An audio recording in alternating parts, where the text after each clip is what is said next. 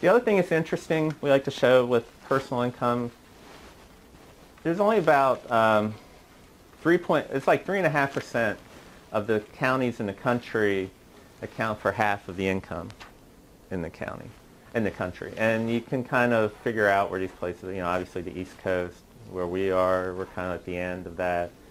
Florida, California, Chicago, you can pick all the big cities out. Atlanta. So what that shows is a couple things. The challenge for us in doing these statistics, we have to account for these real large areas, but then we have all these farm counties in the middle of the country. So that's where we earn our paychecks. What's the best way to do the statistics and how to gather the data. But it's very unique. Yes?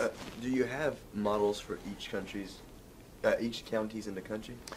No, I mean, we're pretty good at getting the data. Some of the source data is standardized, like the BLS, where we get our wage and salary data. That roughly is 60 to 65% of personal income. And so that's a big help.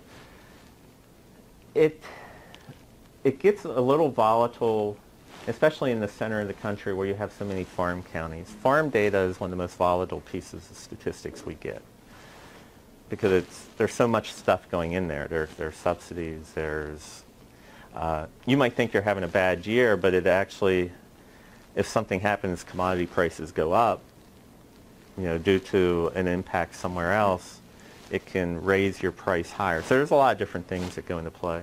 And so you'll see usually the biggest swings in year-to-year growth will be more out in the Midwest or some places that, like Yuma, Arizona. I used to do advanced metro statistics, and they would usually go from fastest growing to slowest growing to fastest growing to slowest growing. And it's all because they produce lettuce and all these labor-intensive crops.